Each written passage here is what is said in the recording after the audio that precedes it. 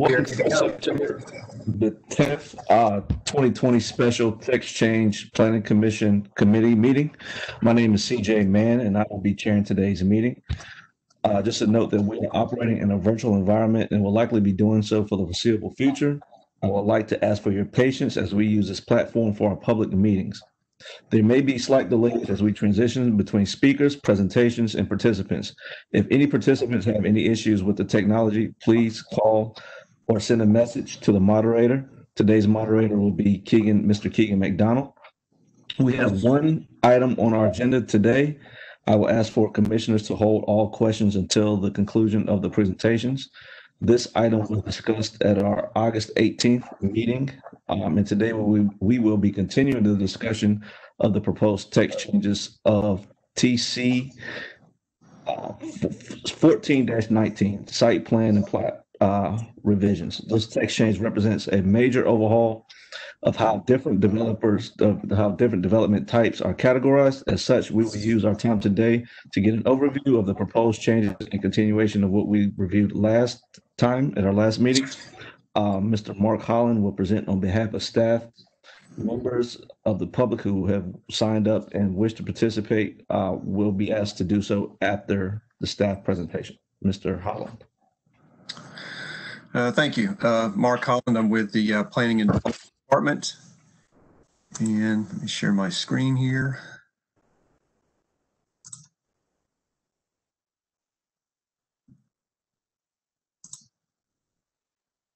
Can everyone see the screen? Okay, this is a continuation of TC 14-19. Just to give you an overview, it is an amendment to the UDO to incorporate a three-tiered system for categorizing site plans based on construction type and level of impact. It will include two categories, minor and major, for modifications to approved site plans. It will also conform to the site plan standards to the new chapters 160D of the North Carolina General Statutes for Development Regulations. Now, at our last meeting, there were several recommendations that were made by the Text Change Committee. Those included to provide language to the applicability standards, to clarify and include the addition of several types of improvements to the proposed site plan tiers, and to provide recent examples of site plans and how they would be categorized and reviewed using the proposed three-tier system. The applicability standards were modified such that the language was added to identify the need for a zoning or other permit for activities regulated by the UDO, but not described as a site plan. A standard for establishment of a new use on a vacant property as a tier 3 site plan with the exemption for ADUs. Development activity types for civic uses and for new commercial parking lots or reuse of an existing parking lot as a principal use.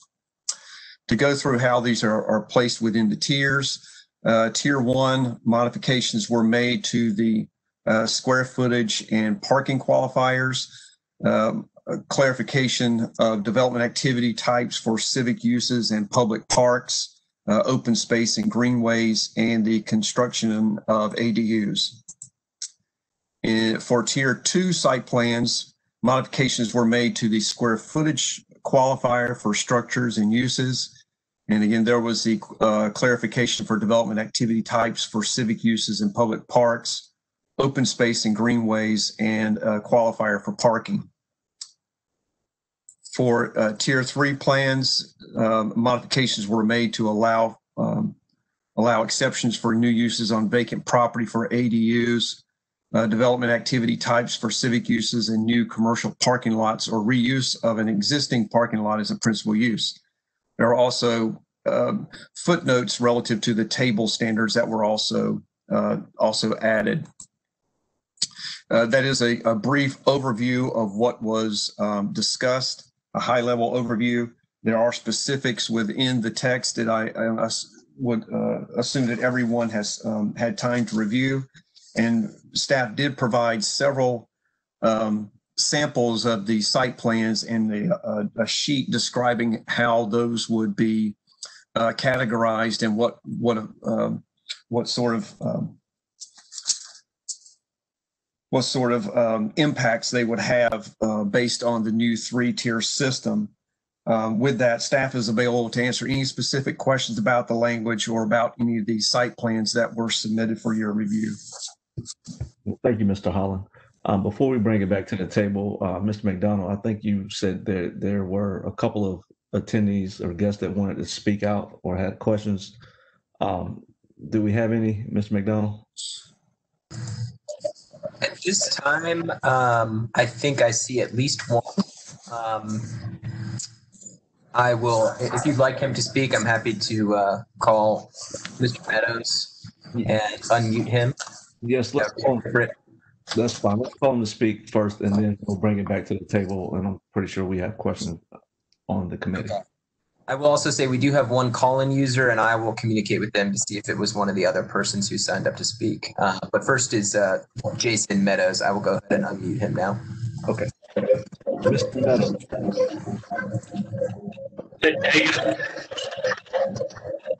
Is this going to be okay? Mr. Meadows, we can't hear you. You have a little bit of background noise going on. Okay, hold on a second.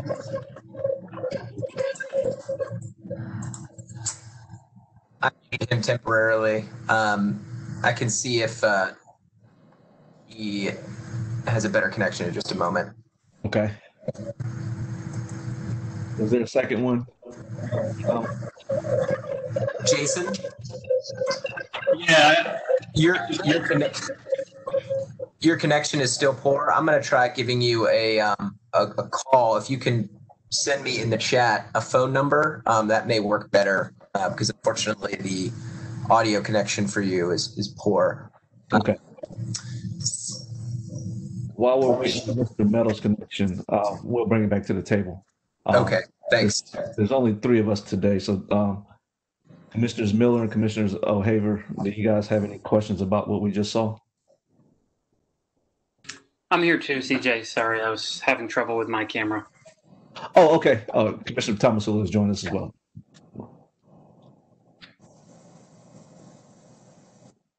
Commissioner Miller, I'm sorry, I'm not seeing that. Sure. I was looking at some of the changes that we made under Section 5, the description of what a Tier 1 site plan, what would fall under a Tier 1 site plan. And in B1A, Romanet 1, previously, I think one of the big inclusions here was that if there is a change of use of a building that does not increase parking by 10 spaces or 10%, that would make this building fall, that type of improvement fall under Tier 1 site plan. And based on the amended language, it seems that has been removed. And I was but wondering if maybe that was picked up somewhere else and some of the other changes within the description of a Tier 1 site plan. It was picked up somewhere else at that specific regulation regarding parking. This was something that was discussed at staff level because of repetitive information. It is included in one of the other sections. And in which section is that?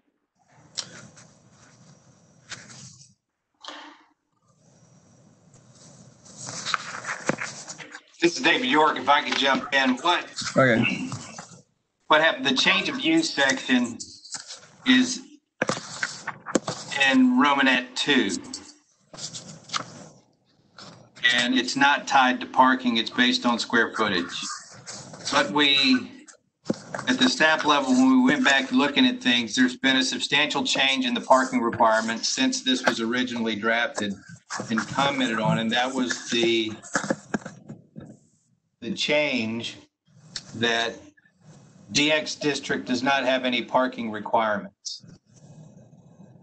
And so there was a concern about equity of substantial expansions in the DX district compared to other locations in the city where basically anything in the DX district other than a greenfield development would be a tier 1 under the previous wording, and only greenfield developments would be a tier 3. There was a concern about the equity, and so what Romanet 1 under tier 1 site plans and what Romanet 1 under tier 2 site plans reflect is basically taking the average of the following land uses: multifamily, retail, restaurant, office, and industrial. And what we did was we took those uses, sort of averaged out what was the average number of parking spaces per square footage, and came up with an average square footage. So if we judged which tier you fell in based on the square footage of your structure, of your expansion, as opposed to increase in parking requirements, this is sort of the square footage equivalent of the parking evaluation, if that makes sense. I believe so. That is where I do understand the switch from parking requirements to the square footage requirements. I know from a policy standpoint, one of the concerns that I think some folks were hoping to address and thought that this would address is when you have an existing building type and there's a change of use internally, but the parking requirements don't change at all, or if anything, they might decrease for that building, and to try to avoid sending a project like that through a tier 3 site plan. Okay, if you look at Romanet 2, we previously under tier 1 or 2. If you look at Romanet 2 under D1A, which is the tier 1 site plan, we added a parking ratio to that change of use. Originally, if you had 10,000 square feet or less, if you were changing the use of 10,000 square feet or less in an existing building, that was a tier 1. We've added, or the required parking does not increase as determined by 712C. So that's one of those where if it's no change in parking or no increase in parking, but you have, a 50,000 square foot change in use, but it doesn't increase the parking, then I understand. That's where we try to tag that rather than a minimum number of part. We gave a minimum square footage basically at 10,000. You can go higher if there's no increase in parking.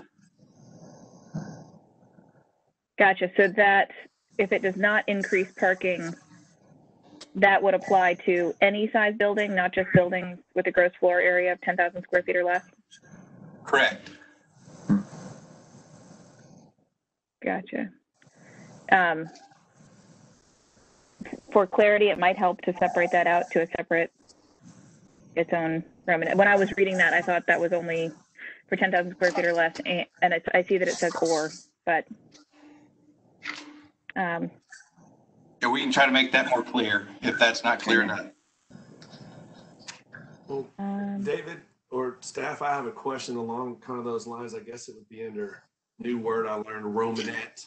Didn't know what those were called, but Lanny schooled me on that. So on Romanet 2, though, we still have the word required parking. And I thought that, I don't have the current language in front of me, but in downtown where you're exempt for the first 10,000 square feet of parking, the way the current code reads, it says required parking not provided, and it takes out any exemptions like that 10,000 square feet, you can't count that. It disregards that. So regardless of if you're doing a new project downtown that's less than 10,000 square feet in a DX, and you have that parking exemption, the fact that you're required to provide spaces still kicks in regardless of whether or not you actually need to install them. And I thought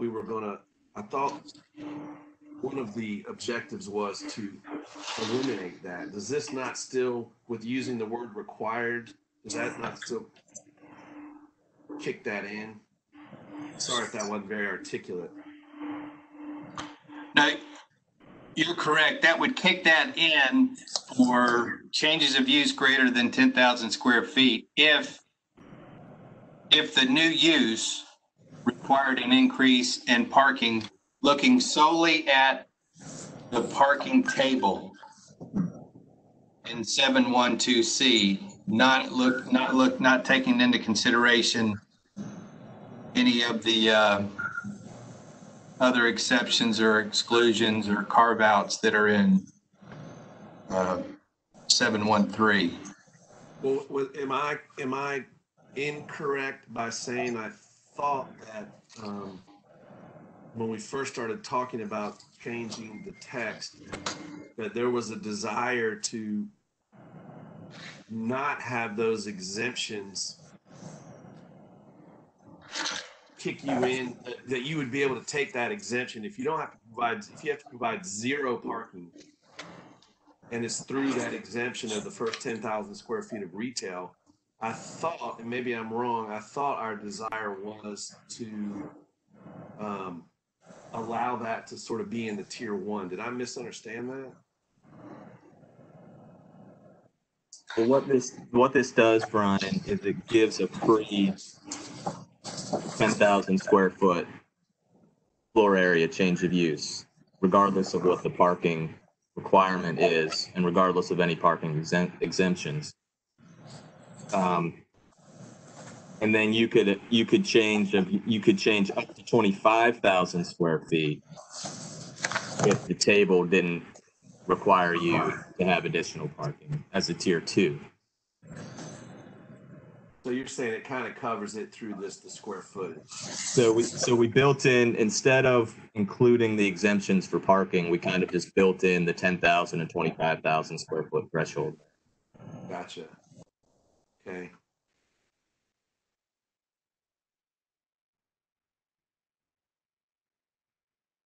And what about providing for that an additional 10 parking spots or 10% square footage, 10% of parking, as opposed to just not increasing parking at all? What Romanette are you talking about, Commissioner Miller? Previously, if there was a change of use that did not increase parking by 10 spaces or 10%. Gotcha. So, okay, number 1. Okay. And now we change it to that where it does not increase a change of use that does not increase parking at all. Just curious why that changed, what some of the thinking behind that change was.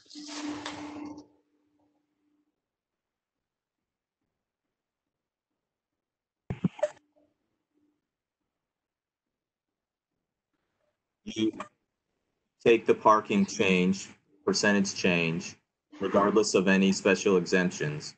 And if that increase is more than 10%, that was kicking you into a site plan. So the addition of one required parking space was kicking folks into a site plan. What this does is allows a change of use, regardless of parking, of 10,000 square feet. Any use to any use, any 10,000, regardless of the parking requirement, is a tier 1. And then it applies if you're over 10,000 square feet and up to 25,000 under tier 2, the same rule applies. The change of use of any use to any use, regardless of parking requirements, regardless of parking exemptions. It's only when you exceed those numbers, then it still allows a change of use to be in that tier 1 or tier 2, respectively, depending on size, if the parking requirement does not increase. So only if you're over those numbers do you look at the parking number. If that makes sense. It does. So it's just sort of a trade-off there between those two changes. Which makes sense. Right. I mean, if the committee would like us to revise that, right now we sort of have a 10,000 square foot freebie, for lack of a better term. And then it's just based on whether you increase parking or not. If you want us to put a buffer on that, we could revise what's highlighted in yellow in Romanet 2 to provide the 10% buffer. But we left it as any increase versus the 10,000 square feet. But that's a policy decision that. I'd also add that it's really up to it's essentially up to 25,000 square feet, because there's not a whole lot of difference between a tier 1 and a tier 2 other than tree conservation and forestation, which is never going to apply downtown anyway. So it's more closely a 25,000 square foot freebie. But we can certainly make that change. I think that makes sense. So I just wanted to clarify for tier 1, if there was a project that was 15,000 square feet but did not increase parking, that would be a tier 1. Yeah, change if it's a change of use of 15,000 square feet, but it doesn't increase parking, correct? Gotcha. Tier 1. And if it's 15,000 square feet and with this change and does increase parking, but by fewer than 10 spaces or 10%, then it's tier 2. If we make That's this currently change. worded, yes, yeah. Okay. I think that makes sense reading together.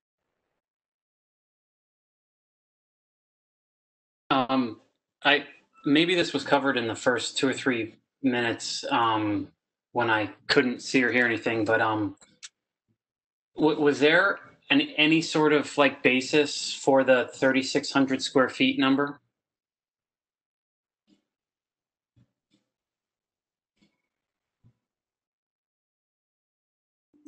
The 3,600 square feet number is sort of if you take a warehouse use, a restaurant use, a general retail use, residential, and office, if you average the parking requirements for that, 3,600 square feet is roughly 10 spaces of the average. It's not the highest, it's not the lowest ratio of square feet to parking, but we took the average. And so that's where we reached 3,600 for tier 1, and that's where we reached 9,000 for tier 2 in Romanet 1 under section 5B2A Romanet 1. That's where those numbers came from. It was still trying to use parking as sort of the basis because that's the intensity element, but converted over to square footage, we felt like that's more user-friendly for someone reading the code, and it's definitely sort of easier to implement. Okay, thank you.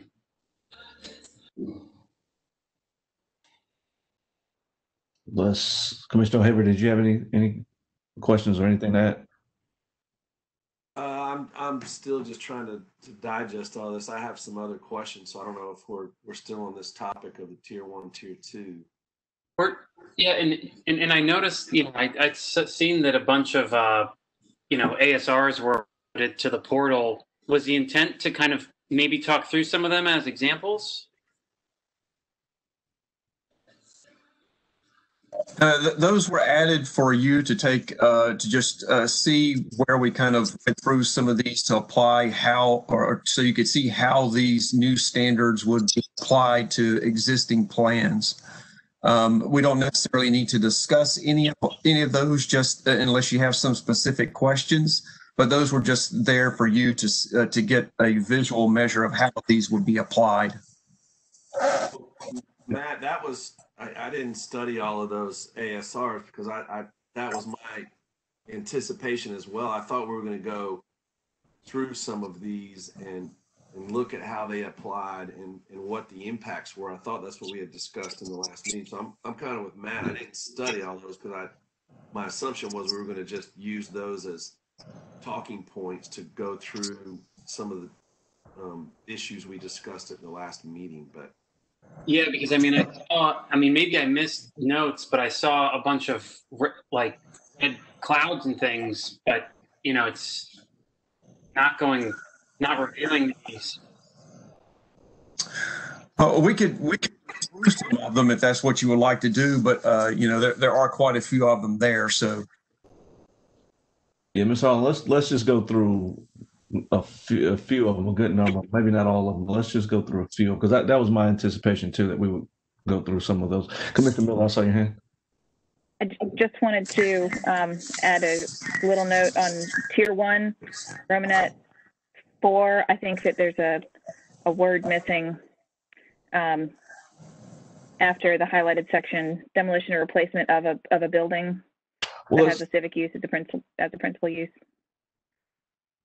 or a parcel that has a civic use as a principal use.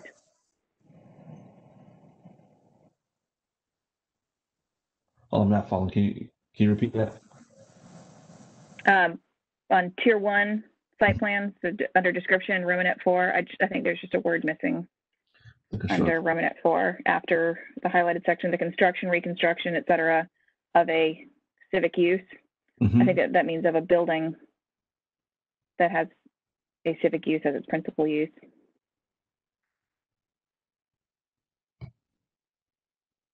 Mr. Hall, are you tracking that? Clarification, whatever you. yes, I am. Yes, I am. I got that. Okay.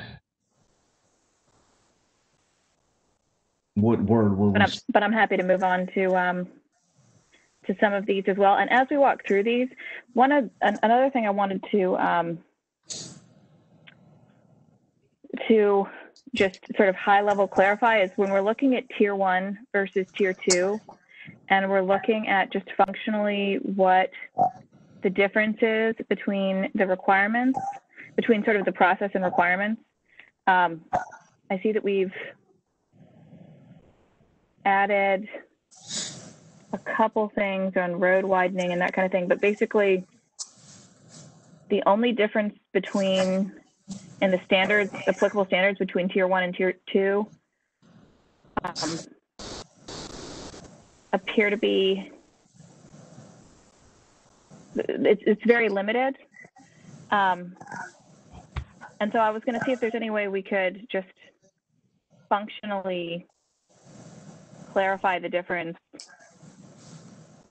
just conceptually, what is the major difference between Tier 1 and Tier 2 on some of these standards. Well, and then maybe walking through some examples as well. Yeah, to add to that, I think I didn't see it, maybe I missed it.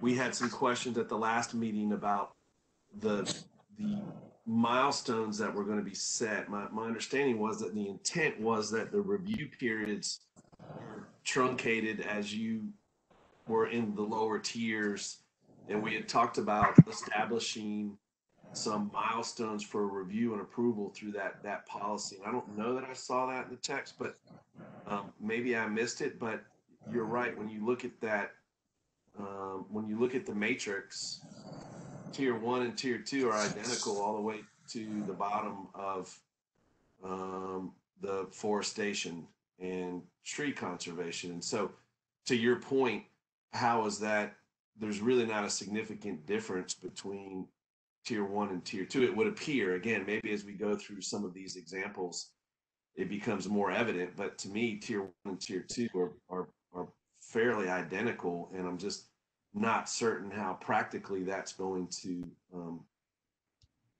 improve review periods or the time frame necessary to get the necessary permits in place.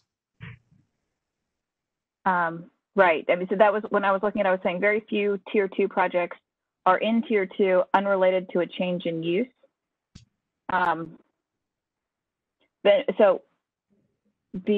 Except that now some of this, that was my sort of comment before, but is the intent for Tier 2 to only include a forestation requirement when the existing parking lot is expanded from 26 to 50 spaces for reasons unrelated to a change in use or UDO 7.1 parking requirement. Because it just seems like a very specific, when I was trying to read the difference between a tier 1 and a tier 2 project when this one forestation requirement would apply, and it seems like a very specific and limited type of project. So I wanted to see like an example of what that kind of project might be, and just sort of understanding conceptually better kind of things. Just a lot of mental gymnastics trying to figure out. Yeah. I'm So, trying. a couple of things. If you recall, during our last meeting, we had some public comment about neighborhood transitions, and there was a request and some discussion about whether those should be applicable to tier 1 or not. We did not make any changes to that portion of the ordinance, but we did, staff has looked at it internally. We don't necessarily have any major issues with not applying the neighborhood transitions to tier 1. But we felt that was your policy decision to make. But that is one way you could introduce a little more distinction between tier 1 and tier 2 if you so chose. And the situation that was at hand in that one, I think, was it a change of use? It was. It was Yeah, a the change of example that use. was provided was a change of use in an existing shopping center, Right. where a variance was needed to allow basically the building to remain where it had been. And so what, if you all are agreeable to that, what we would do under transition in the table for tier 1 would be to remove the applicable dot and replace it with footnote C, which is not applicable to a change in use of an existing building. That makes sense. We had that listed as something to discuss with you, but we did not make that change. We just evaluated the request. Mm-hmm. So I guess one other point of clarification, and I feel like we maybe talked about this last time, but the difference between A and C. I know existing improvements is the existing building on the site.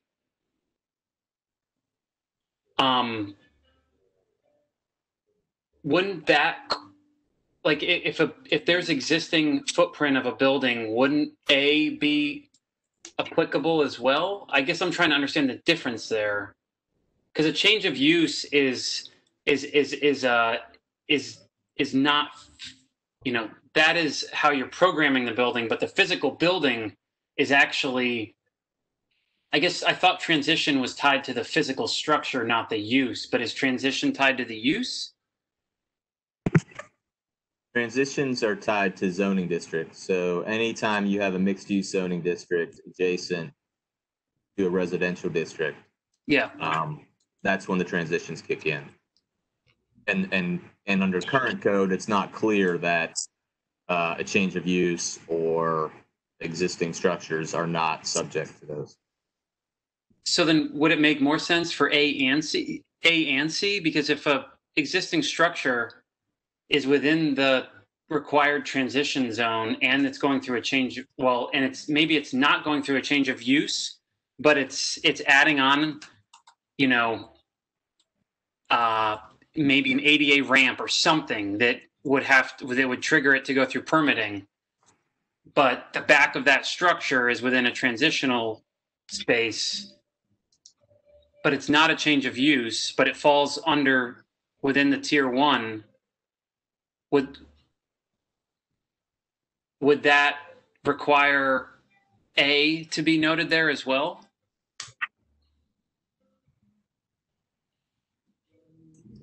I think that's a good point. I think we could have A and C. Yeah, I think, Matt, when Michael Birch gave that example, I think for the shopping center, it was actually for a loading dock. Didn't he say it was for a loading dock, which would That's just kind of to your point that it would be an existing improvement. Yeah. Or if it's like a secondary or tertiary use that's very minor, but it's not changing the use.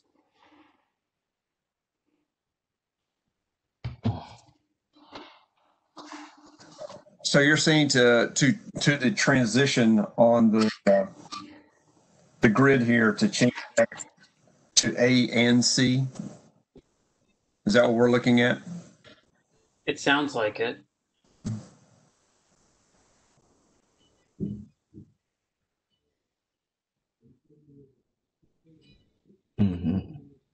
And I guess that's where I guess I was having trouble differentiating the difference between A and C, because C is tied to use, whereas A is tied to the physicality of of sticks and bricks.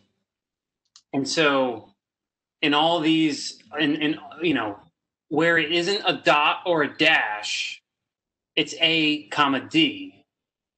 And so I don't know if there's logic to anything being A comma C, or if everything should be A comma C comma D, or, you know, I'm just thinking out loud. I'm trying to find the logic in the physicality of sticks and bricks relative to physical constraints on a site versus the policy effects of a change of use.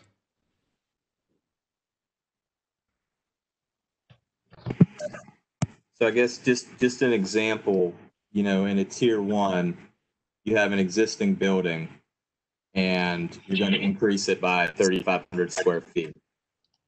Yeah. What A says is things like blank wall, you know, parking setbacks, etc. You don't have to go back and retrofit the existing building, but you do have to comply on the new portion that you're adding on. Okay. That's kind of an example of a difference between A and C, is Okay. where the existing footprint gets to stay as it is, but any new building or new construction has to comply. Okay. So then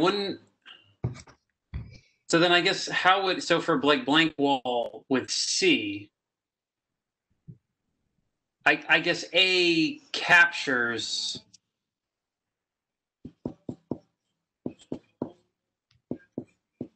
okay. Yeah, I mean that totally makes sense, Justin. I mean, I guess I'm trying to understand where a change of use happens and it doesn't just fall under A. I guess that was what I was trying to figure out. I guess maybe when it gets to bigger sites is really where it starts to, and that's why the forestation. Mr. Holland, can we pull up a couple of these examples that we talked about earlier?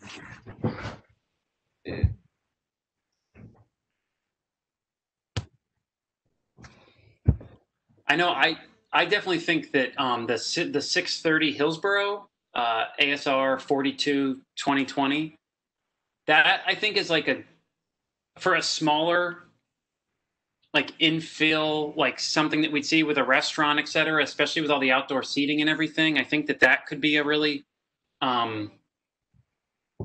perhaps a good project to talk through. Yeah, let's look at that one. Yeah, if you guys will refer to the table, my understanding of this table, and Justin and Mark jump in and correct me if I'm wrong, but my understanding of the table, all of the projects listed on the table when reviewed were reviewed as site plans. They did not qualify as a plot plan. And so what the table demonstrates, and it shows you if it's a change in use, what the change was, and if it was an increase in square footage, what the increase in square footage is. And so it goes through to, and if there's a footnote that's triggered, it's in the far right-hand column of the table. And so my understanding is all of these 10, I think they're 10, were all of these 10 or 11 projects were reviewed as site plans when they came in because they didn't qualify as plot plan. But then with the text change, only 3 of them would fall in the tier 3. The rest would be either a tier 1 or a tier 2. So it may be easier to address more of the issues if we look at the table rather than pulling up a specific ASR. Table, what table, David? Yeah, what are you talking about? There is Yeah, there's a table that was included in board docs. I can try to pull up that table if that helps. why don't you pull it up and share it? It's the third to last. It's the one that says site plan examples. Yeah, okay, plot plan, site plan examples. Okay, I see these come up. If you'll pull up that table, it lists the description, a summary of the work, what the impact of it was, what the zoning is, whether it, under the proposed text change, would fall under a tier 1, tier 2, or tier 3, what footnotes, if any, are at work. But if you understand that all of these, when they came through, were reviewed as site plans and not plot plans. Because right now we have 2 categories. You're either a plot plan or full compliant site plan, which would be this tier 3. So, Commissioner Mann, can I suggest that maybe we just ask staff to, and since Matt mentioned 630, can we look at one tier 1? There's only one tier 2 and one tier 3. Can we maybe just start with that and sort of go in that order? Yeah, let's start with a tier 1, then we'll move to a tier 2 and a tier 3. Different examples. Thanks, Commissioner O'Haver. We're tracking. Go ahead, Mr. Holland. Which tier 1 would you like to look at? Let's look at the first one, urban access, Whitaker Mill Road. Okay. And so let's try.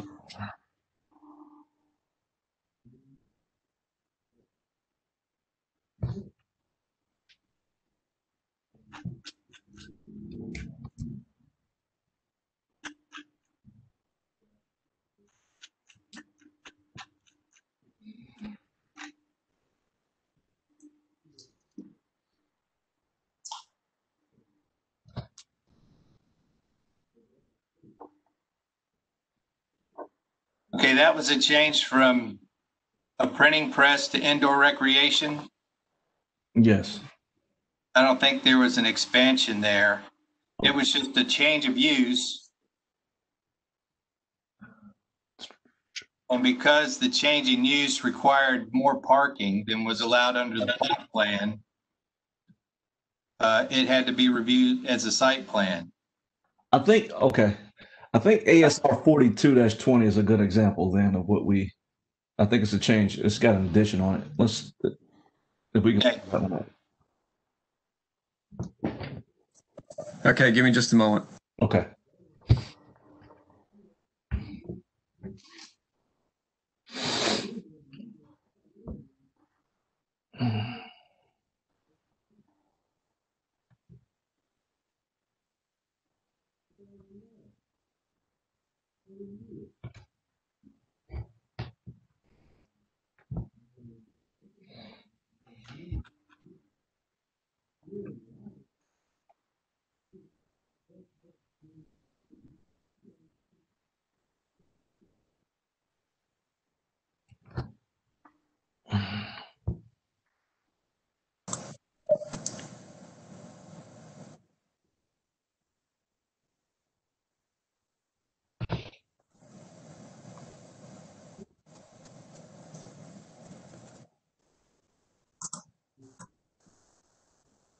Can everyone get a good look at that? Can you blow it up just a slight bit? Okay.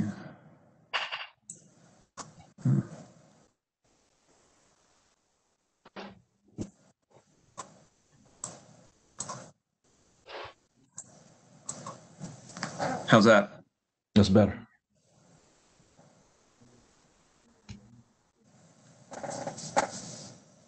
Okay, this was a change of use with an addition. It's a filling station to a restaurant. What's that? I think this would involve like a demolition of a parking structure in addition to a building. Yes. So this looks like the existing condition. Now let's see. Idea where it's located. Let's see. This is okay. This is just to orient everyone. This is Char Grill right here. I'm sure everyone knows where that is. Mm-hmm. And this the service station that's located directly to the right or west of that. Let's see, elevations.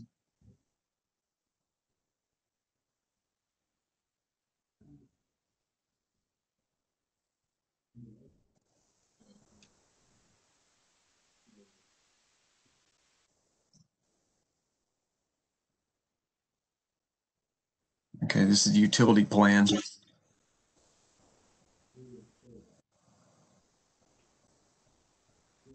That's all we have for this one. That's the entirety of this plan. So it looks like they are expanding the square footage of the building from 1355 square feet to, or actually, let's see.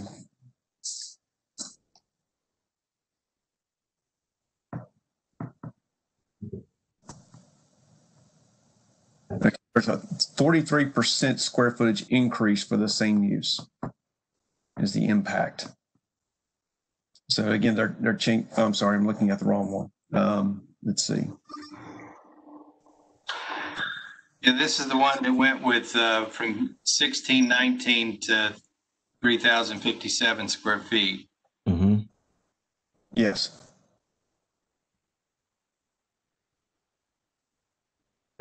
And under existing code, it was an increase in more than 10% of the parking requirement, which meant a full site plan.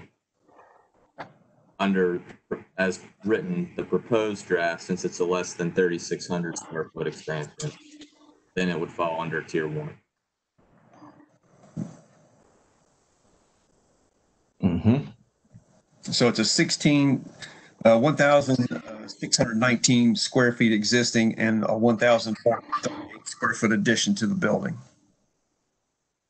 So as Justin said, it's less than the 3,600 square feet, which puts it into tier 1 category. Okay. Is everybody okay with that? Commission? I can't. Let's see. So I guess what I was kind of curious about / hoping for is like a little bit of what elements, what extents of work on this ASR would not be required if it were in tier 1.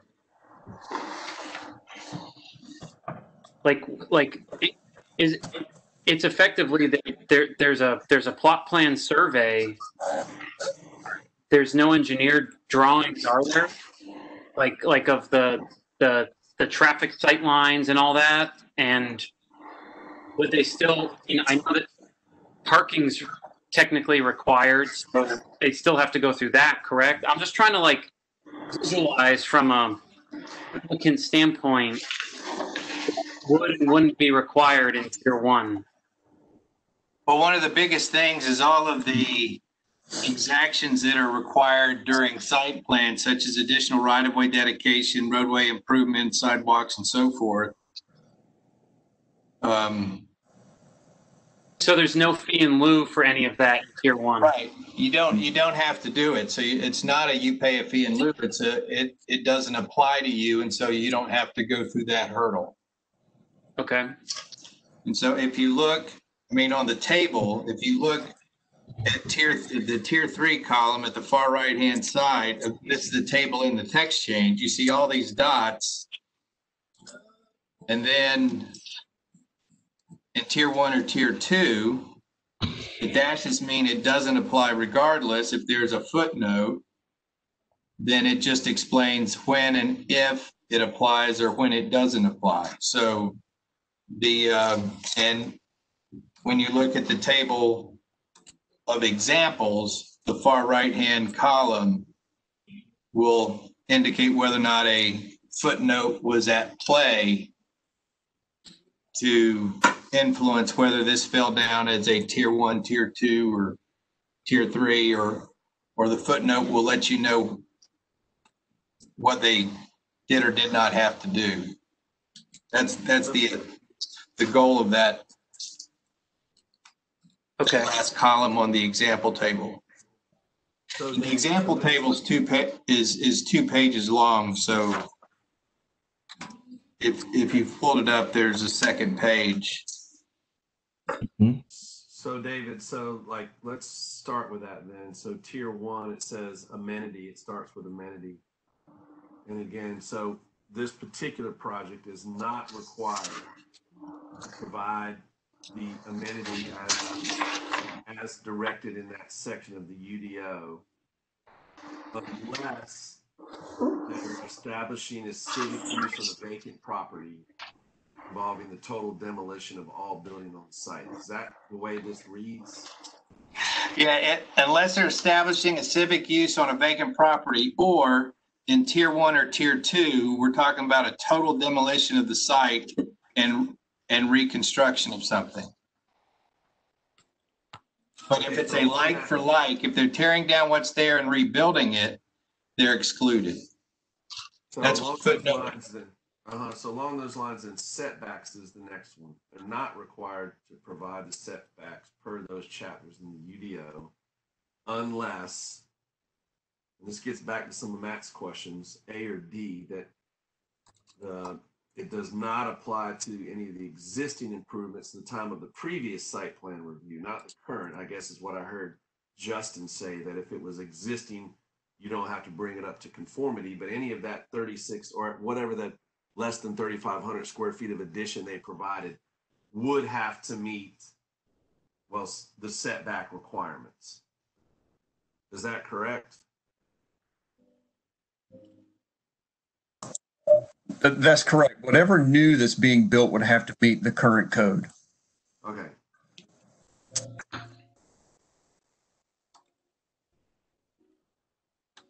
So something like parking setbacks, it's not applicable to the existing improvements.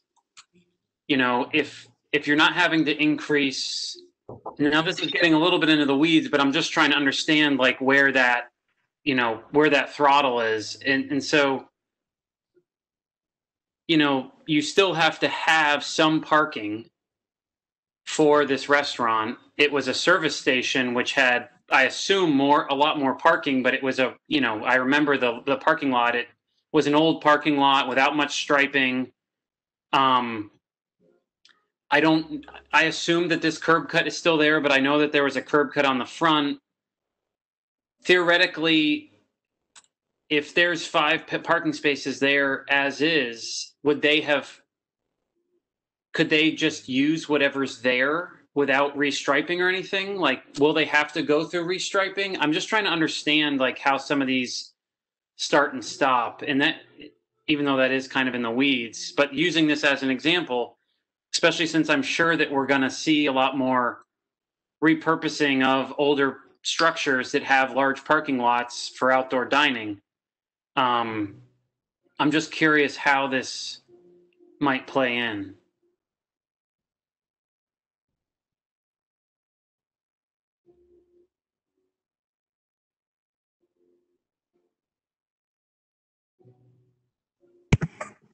So, as written,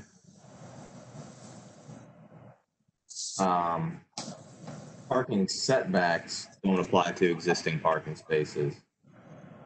But other requirements in Chapter 7 of other parking requirements wouldn't be applicable to Tier 1. Okay. Things like number of spaces, dimensions of spaces, those sorts. Okay. Because I guess I'm just trying to think through things that are what's left up to interpretation versus what's, very manageable, or the expectations are set very clearly.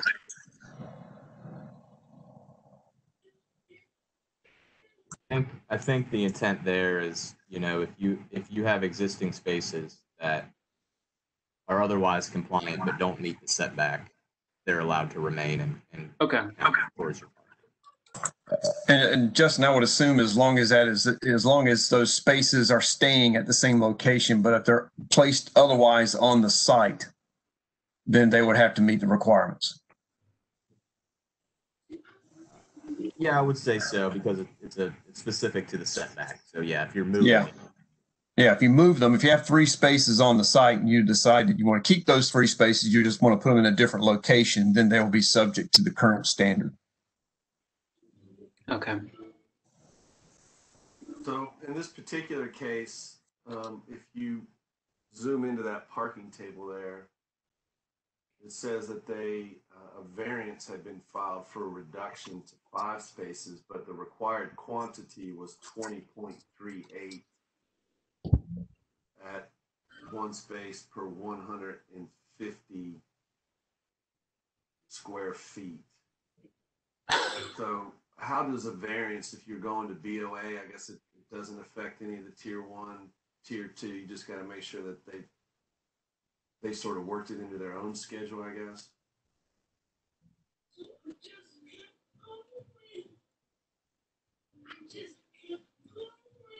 yeah, I mean, if you don't comply, you still have the same relief mechanisms that exist regardless of tier. Right. You're talking about with the variance because the variance runs with the property. Well, I'm just saying you gotta go to BOA for that, right? I'm just wondering I'm just trying to think out loud about what the impacts of that are on tier 1 versus tier 2. I guess that's just up to the applicant to sort of work. That would be up to the applicant. Yeah. Okay. All right. But I guess, I mean, to that point, Brian, it's like, I mean, I guess they did make an addition to this structure. Is that true? Yes, they added less than 3,500 square feet. Yeah. It was at 1,699. It looks like they expanded it to 3,057. I guess it just, it also brings up, and I don't think that this is necessarily dealt with here, but I mean, you can't even, I'd be hard pressed to fit 20 cars on this lot and park it. And so it also just makes me a little bit like, I think the goal of this would be for smaller scale infill to be easier to do. I'm not familiar with the Board of Adjustment process and how long that takes and how encumbering it is, but I do know it's a quasi-judicial process, so I know that you have to hire an attorney. But just a note, I don't know if anyone out there has any thoughts, but well, I think you bring up a good point because again, and I might be wrong on my understanding of the objective of this is to reduce time and cost and to take some of the burden off of some of these smaller infill projects. And you're right, needing to go to Board of Adjustment, and it's not guaranteed. I mean, you have to, and Blaney's our attorney. She can tell me if I'm saying something out of turn here, but it's not guaranteed. You have to prove a hardship, and they could theoretically, they could have come back and said, well, we don't agree with this, with your hardship. You need 20 spaces. So again, maybe we're getting too much into the weeds. I don't know. It's just a lot to absorb and take in. yeah, but I also think that another good case, like in point, is aside from a small restaurant, is like a 4 or 6 unit apartment complex, where I know that parking has been updated, but if you technically have the same square footage as say a large single family, but you break it up in the same form, a large single family that could have 6 family members versus 6 smaller, 400 or 500 square foot apartments. Just thinking through, like it was my thought that a lot of the policy hopes around this is that it helps smaller scale infill projects, and the fact that people have smaller lots because there's less room for cars because they're closer to transit and other things. And I guess it's just something to note that, I mean, if you had a 3,600 square foot 6-unit apartment complex, if they're 1 bedrooms, I guess you'd need 7 parking spaces. I was just trying to think through what other smaller infill projects could be pretty hindered, although not having to go through ASR. So that was all that I was doing, but I don't have enough relative context to that. The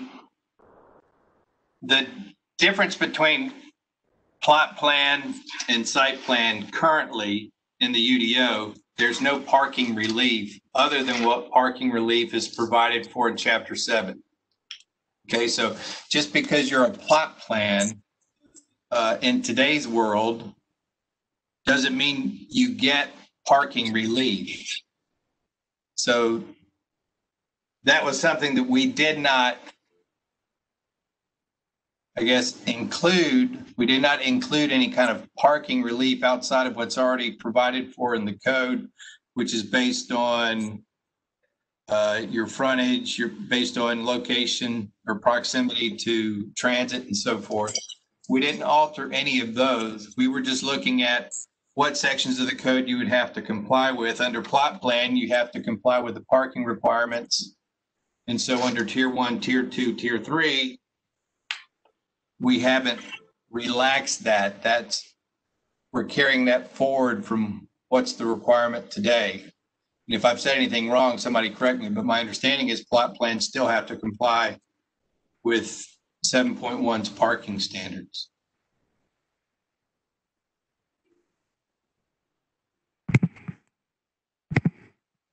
So I guess that definitely brings up a question where it's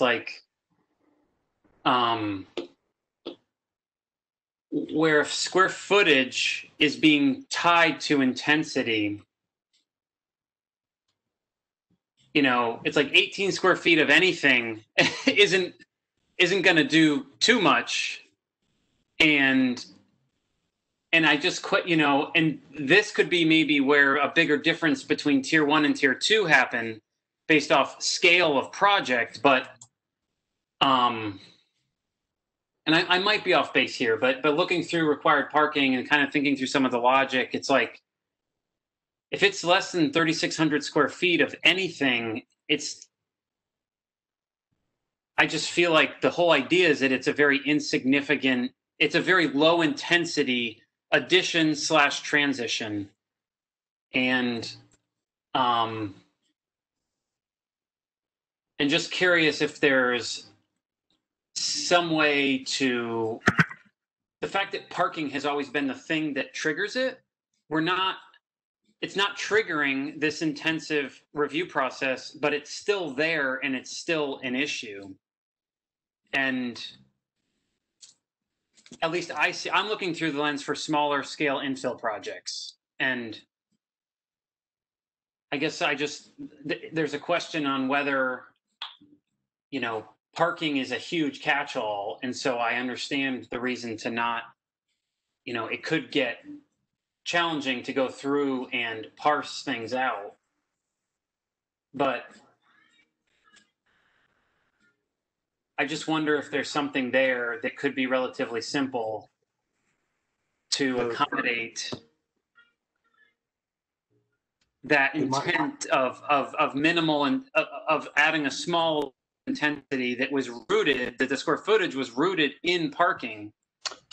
This is Eric Hodge. That If might I be could helpful. comment, there's actually something in the UDO that allows for that. Section 7.1.1.C 7.2 says where the number of parking spaces for a new use according to 712C is less than 125% of the parking spaces required for the existing use, no additional parking spaces shall be required. So it allows them to expand the parking requirement, but they don't actually have to provide it if their required parking does not go up by that 25%. Huh. To from use to use or existing to new use? From use to use. So if the second use comes in and its parking requirement is only 124% of what the previous use was, they get to utilize whatever the existing spaces were.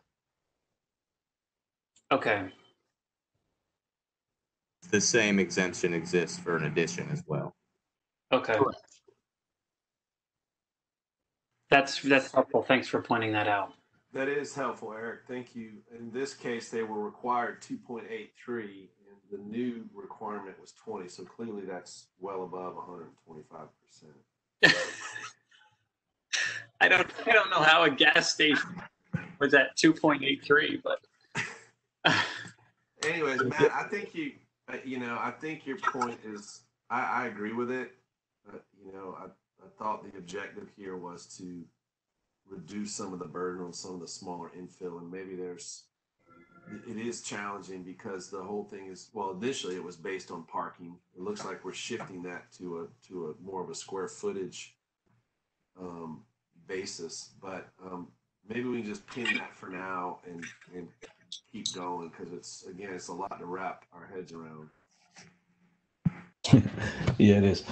Okay, Mr. Holland, let's while we're wrapping our minds around that, let's look at an example of a tier 2. I think we have one on our example sheet. Is SR 3019. It's a fire station on Durant Road.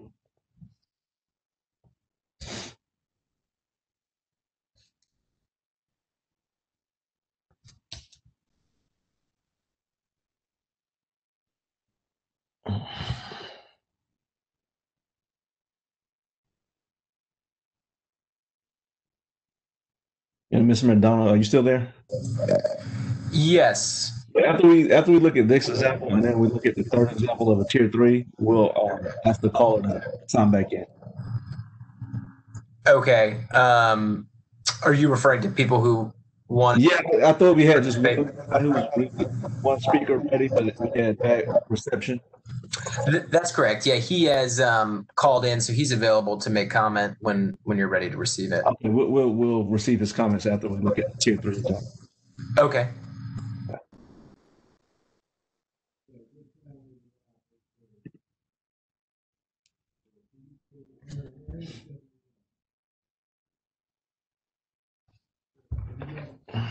Okay, hopefully everyone can see that.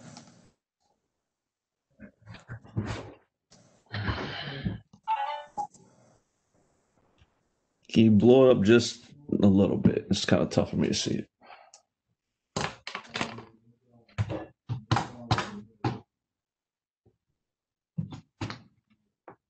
It's much better. I just wanted to note for everyone's viewing ability, there should be an option to zoom in and out. Potentially, I think a control panel to the left. That's available to everyone, but it should be in case you want to look at any detail in the document. I didn't know that, Keegan. Thank you. I see it now. That's very helpful. Thank you for that.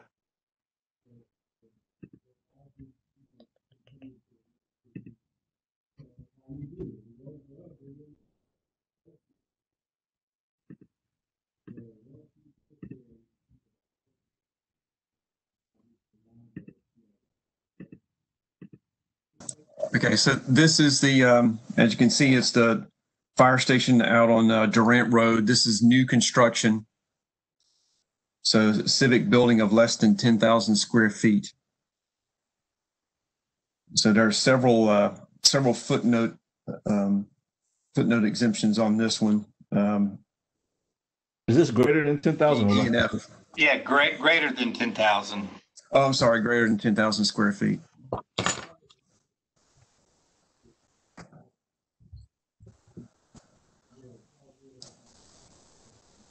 Mark, can you point me to the Romanette that shows that tier? I'm under number 2, tier 2 site plans. Romanette 3. Romanette 3. Okay. Romanette 3. Okay.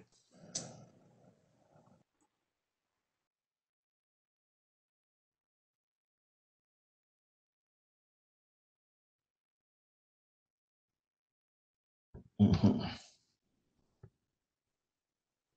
And is there a distinction between tier 1? What was the square footage for a civic use, a civic building with a principal civic use? I guess to get back to Blaney's comment about, seems like that language needs to be cleaned up a little bit. That was 10,000 square feet or less. Yeah, tier 1 is 10,000 square feet or less. And then anything more than 10,000 square feet of a civic use, exclusive of schools and places of worship, is a tier 2. Thank you. I got it.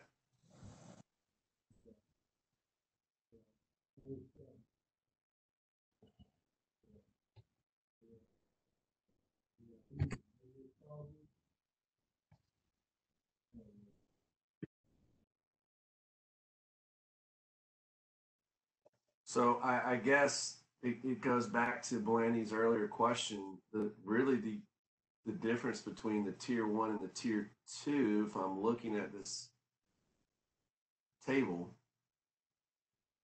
is they're required to provide tree conservation. And unfortunately, I don't even forestation. I'm not sure exactly what 9.1.9 says. I'll have to look it up. Those are the only differences it appears from the earlier example and this example that they would be required to do. Correct?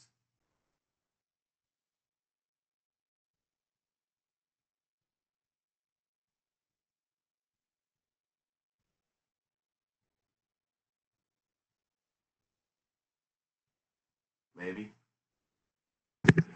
That's right. And depending on the size of this site, they may not be subject to tree conservation anyway, but I'm not entirely certain how big the site is.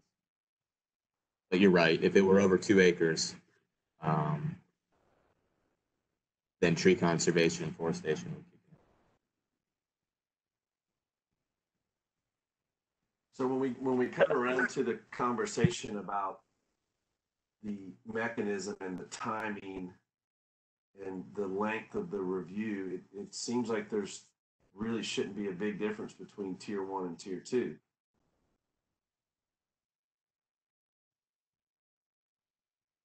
Urban forestry will have to, review, but that's the only addition, right?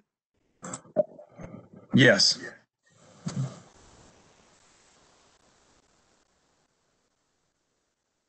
And could we just clarify how C would apply here? So forestation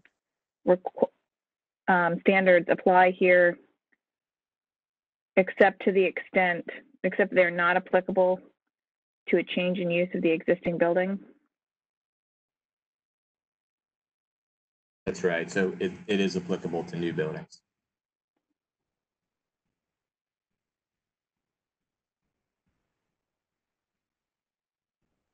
So if this were in tier 2 purely because of a change in use that did not drastically impact parking requirements, and that's why it was tier 2, then this forestation requirement would not apply? That's correct. Okay.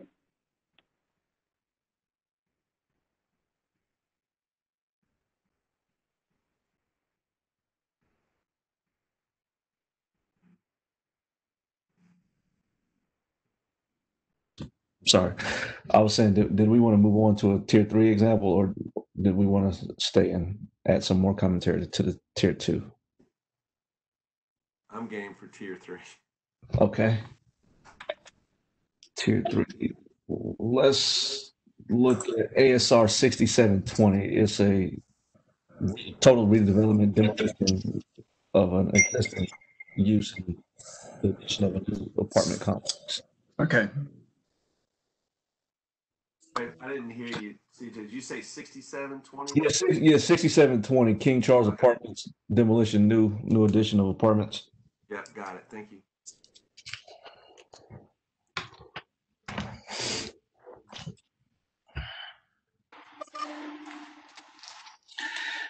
If you just look at the table, I think that tells you everything. They went from a boat dealership that was 25,000 square feet to 211,000 square feet of residential in 3 apartment buildings with 190 dwelling units. So that isn't caught in any of the tier 1 or tier 2 definitions. So if it doesn't meet any of the tier 1 or tier 2 definitions, it's a tier 3.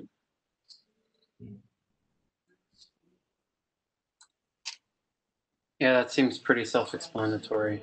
Yeah. And then the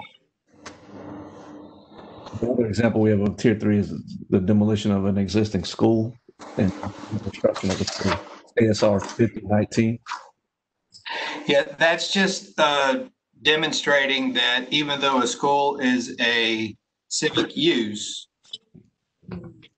schools and places of worship are carved out of civic uses greater than 10,000 square feet that otherwise would fall under tier 2. That's the purpose of showing that one. Mm-hmm. And then let's talk about ASR 3520. That's a tier 3 as well. Manufacturing warehouse. I'm not showing it was demolished. I think it was just an addition or renovation. Yeah, right.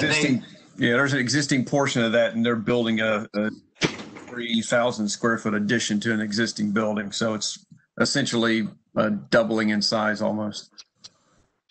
Over, yeah. Mm-hmm. Yeah, over. That's just demonstrating where a substantial increase in square footage, both percentage and square footage, from the existing would still trigger a tier 3. Got it. Okay. Do we have any questions with the tier 3 examples that we just saw? I did have a question from a while back for 6619, ASR 6619. And this is just because this is more for context, but the administrative approval action, is that something that, like, are the cross-access easement and utility placement, are those things that would happen regardless in tier 1? Or did those happen because of going through the regular ASR or current ASR?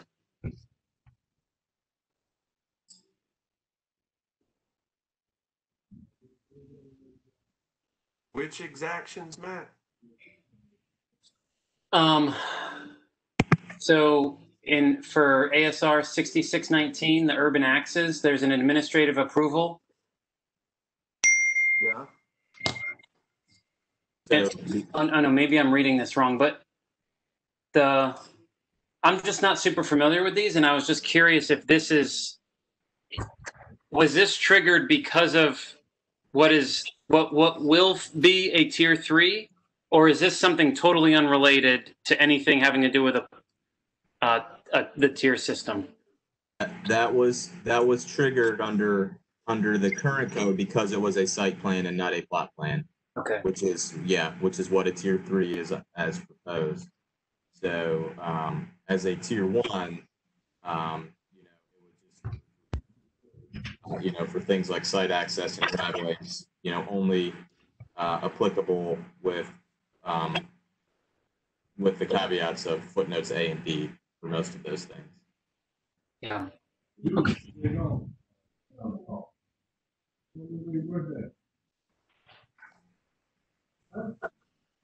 And Everything on that table was a site plan and had to go through ASR and was subject to all requirements of under the current code. yeah, and I guess I was just curious if that. I'm just not familiar with what triggers that. I didn't go through it, but so I mean, is there any reason that we couldn't just have one line item that says if between 36,000 and 9,000, like for tier one, you have to adhere to like sorry, I just spaced for a second, but like how to formulate this, but basically to get rid of tier two, since it's just a square footage thing, could we just somehow envelop that into tier one, and basically depending on the size, you just have to meet one extra. I'm just thinking from a applicant, city, like resident standpoint, like the view of this, like saying I'm a tier one, tier two, tier three, it just being kind of like light versus heavy, or I guess that's what the plot versus site is now. But from an optics standpoint, I just don't. It's pretty odd to have three tiers.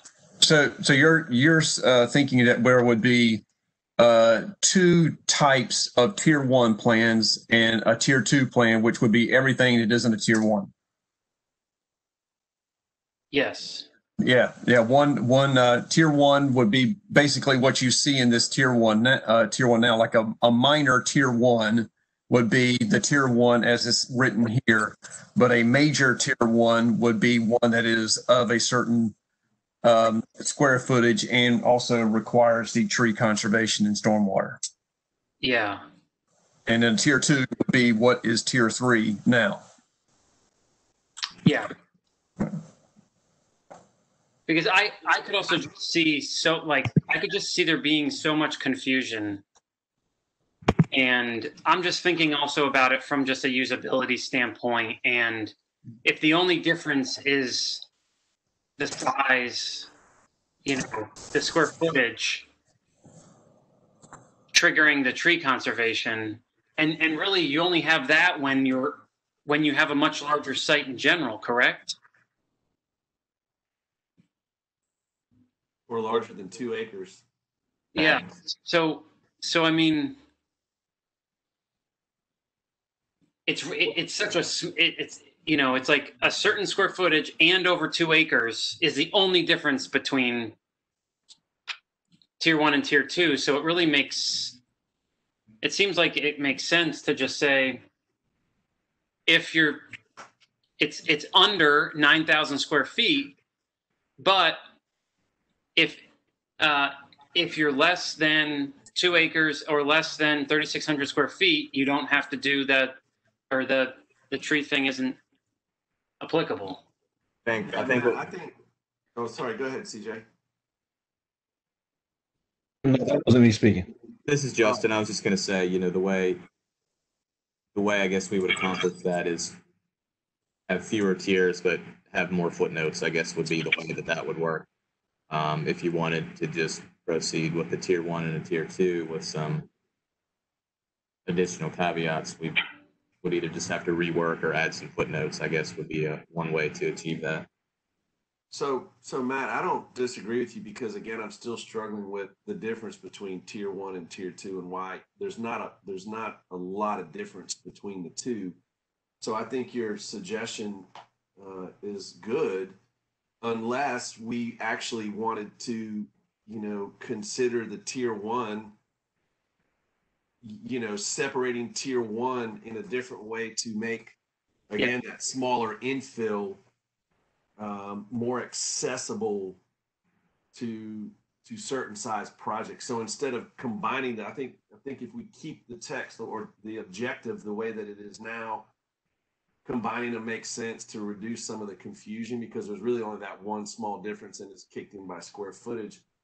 Unless we feel like we want to move the tier 1 in a different direction, or, you know, in the other direction, and actually see if there are ways to minimize the impacts on some of the smaller projects and create a larger difference between the two, pushing tier 1, making it simpler, if that makes sense. Again, I'm not being very articulate today, so I'm sorry if that's confusing.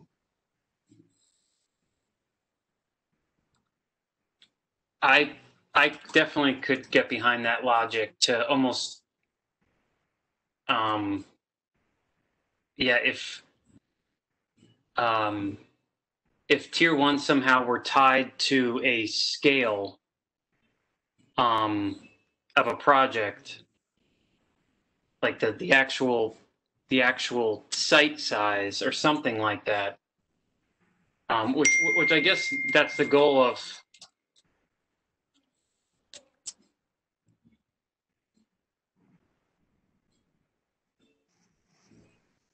Did you say? Oh, sorry.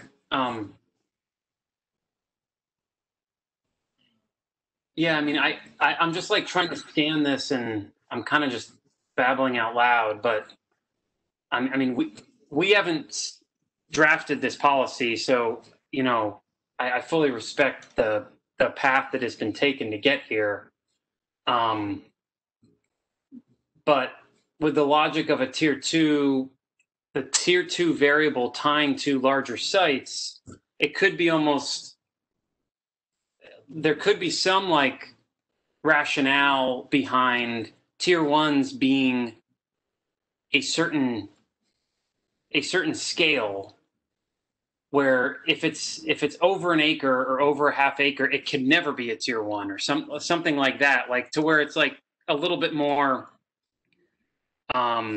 visually able to access, to where smaller scale retail, commercial, and residential kind of could fit in that tier 1 site plan, and it would be easier to process. My immediate like go-to is something to do with parking, but I guess with follow-on policy, perhaps with missing middle and stuff, there can be some parking policies. So I just know all the small little, whether it's commercial or residential infill, parking is the biggest issue. And I know that even yes, it's great that a duplex doesn't have to go through regular site plan anymore. But I guess maybe to test this, would a 4-unit, would a quad have to go through tier 3 if it were 4,000 square feet?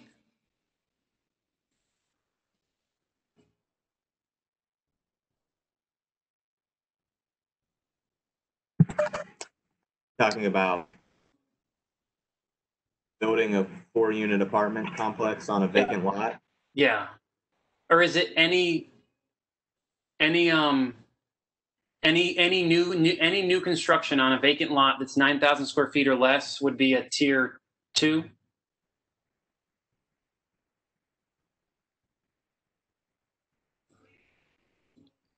With a few exceptions, so the civic use. Yeah.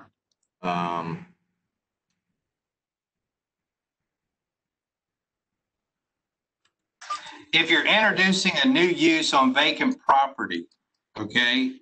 If you're introducing a new use on vacant property, that's always, regardless of size, always a tier 3, except for the carve-outs that we have, which are construction of a new commercial parking lot or reuse of an existing parking lot. These are the tier 1 carve-outs. The civic use is a carve-out under tier 1.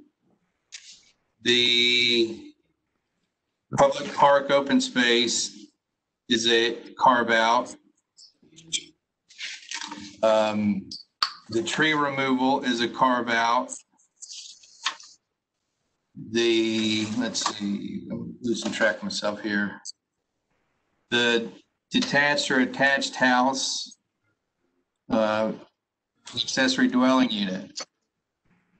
Those are all carve outs. And so, but anything else, for example, regardless of size, if you have a vacant tract and you're putting a bank on it or a retail shop on it, that would be, regardless of size, a tier 3. Okay. Now, if we had talked about loosening the standards for tier 1 with transitions based on public comment at our last meeting, there's been question about amenity in tier 1 that could be shifted. I'm not sure exactly how we would address parking relief, but we can look into parking relief for a tier 1. Is there anything else that you would want staff to look at to distinguish more so tier 1 from tier 2?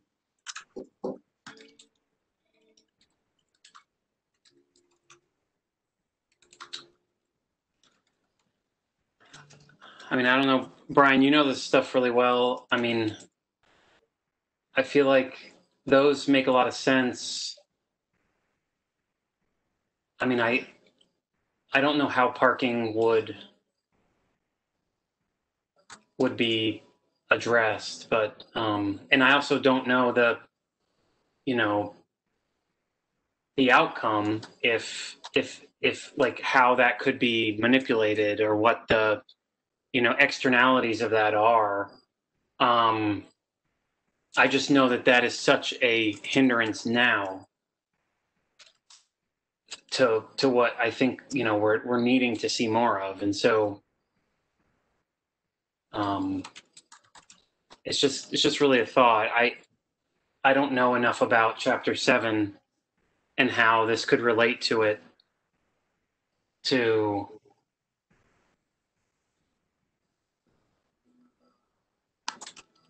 I don't disagree with you, Matt. I think David said that they could take a look at it. I guess Yeah. maybe Justin help me or Mark on just to respond to David's question about more of a distinction of protective yards in a tier 1. It doesn't seem like there's a caveat for existing conditions if they don't meet on a small infill project. Is that one that we might want to think about?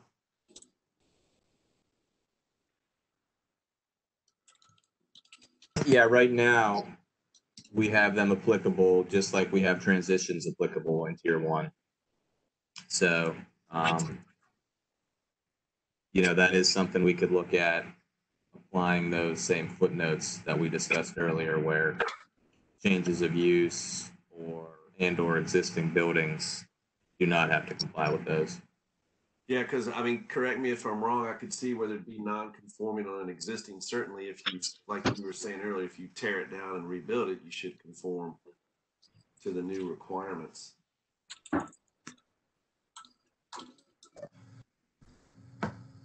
CJ?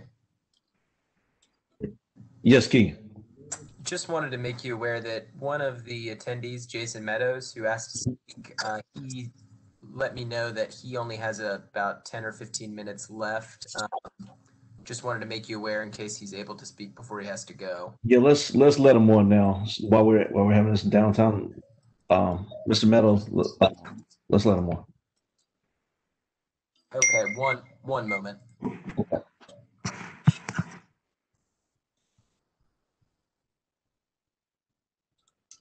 All right, Jason, you should be unmuted if you're able to speak. Okay, can you guys hear me? Yes, sir. Yes.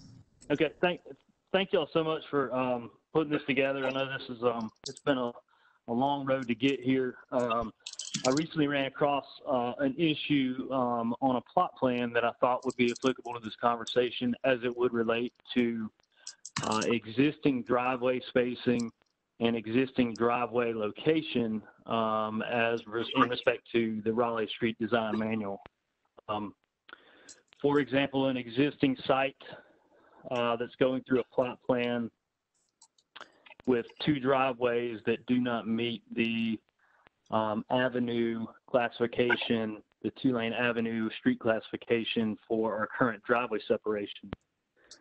So I see the current text change language addresses UDO Chapter 8 for site access, but I don't know, and I guess I'm asking the question if that would properly address the application of driveway spacing with relationship to existing driveways.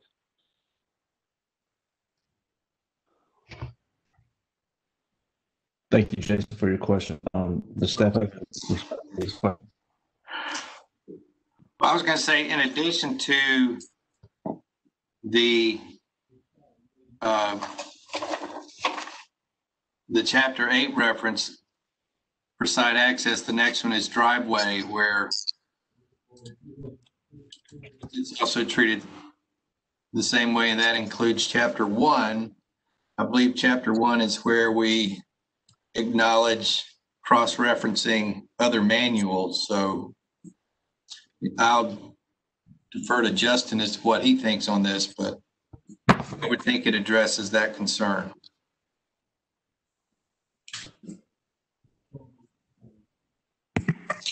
Yeah, I would agree. Site access, the driveway spacing is in 835, which is the site access. So as drafted, if you're talking about what would be a tier 1, footnote A would apply, which is not applicable to existing.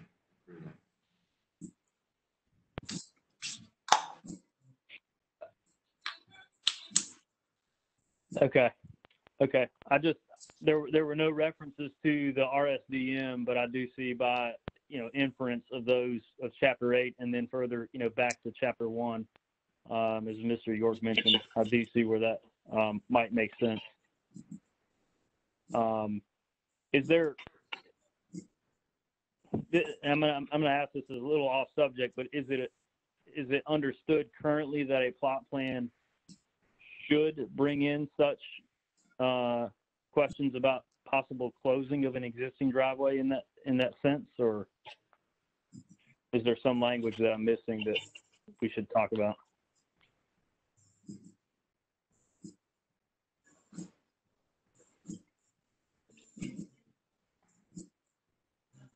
Probably don't. You're asking what the current code requires? Yes, I believe so.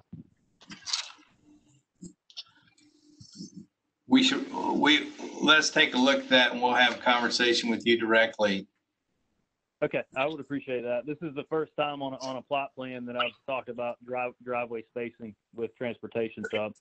So I just wanted to bring that up today and for the text change and make sure that when we were talking about a lot of these other issues as well, we had addressed it properly. And second and last point, I know you guys are busy, so very quickly, are there any, under Tier 1, are there any dedications for easements, whether utility or cross-access or anything like that that would require a recorded plat, other than possibly like a drainage easement that may be required for stormwater along those lines?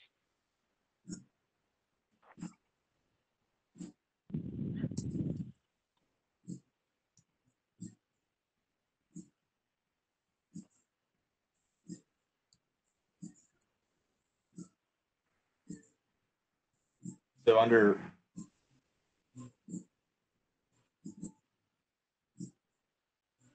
footnote F, as a tier 1, if a new use is voluntarily connecting to city water or sewer for the first time, and you needed some type of utility easement, I suppose that could require a plat.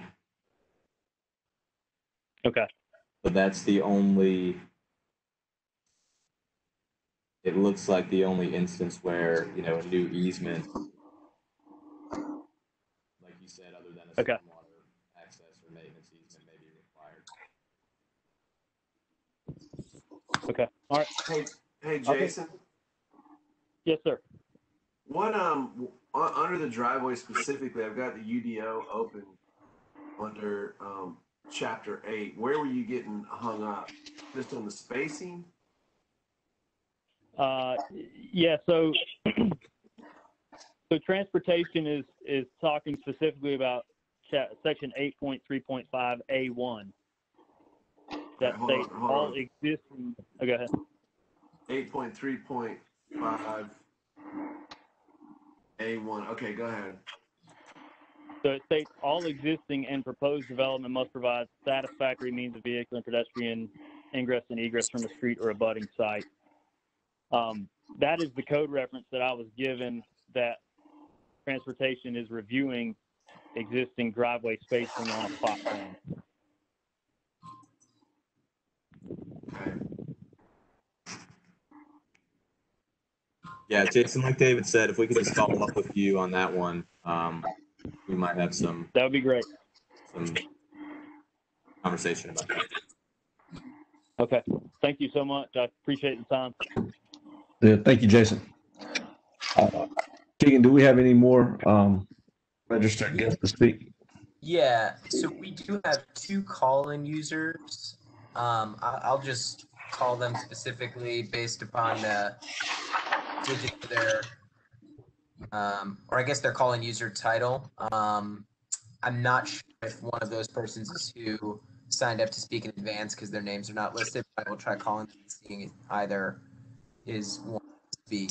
The first is calling user 3.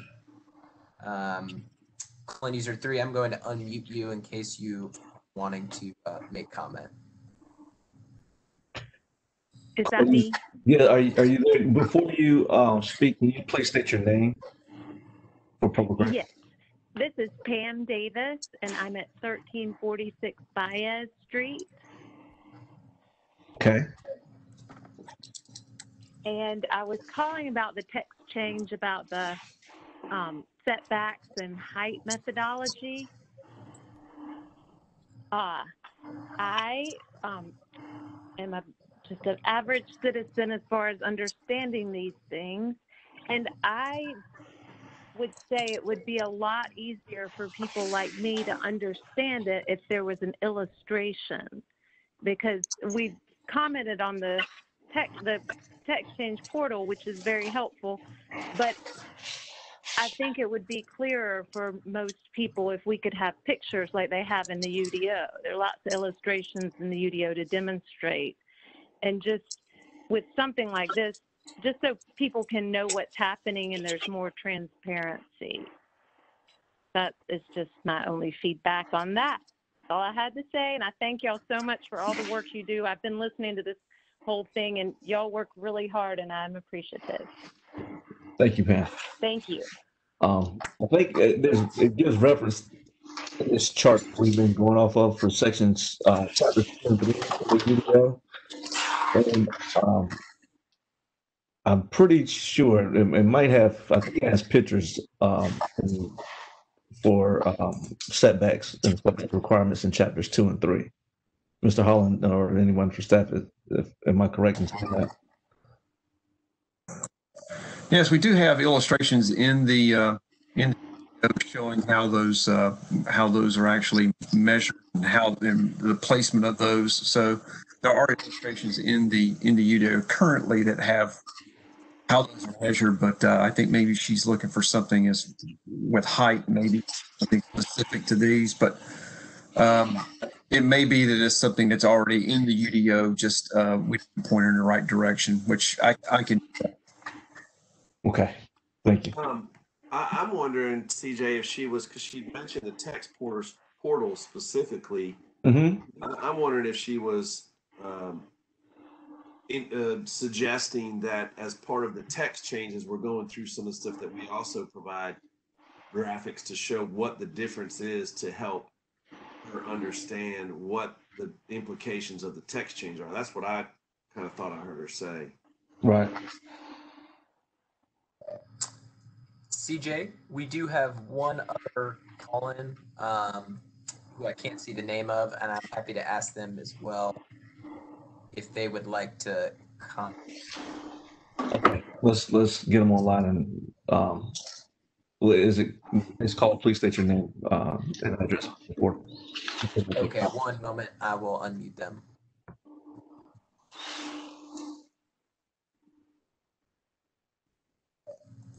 So call-in user 4, I will unmute you now if you had any comment you would like to make. Get your name for the record when I do unmute you.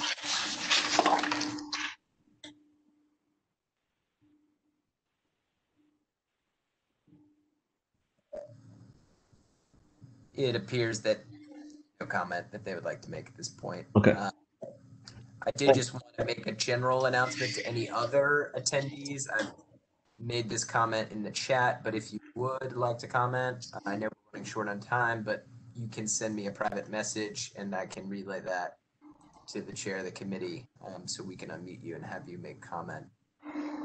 And I'd like to make a comment to the last caller's comments about having graphics in the text change. How feasible and realistic is that having diagrams with regards to height and setbacks and others added to this text change that we're talking about? You mean to have those as part of this documentation and available for the public hearing? Yeah.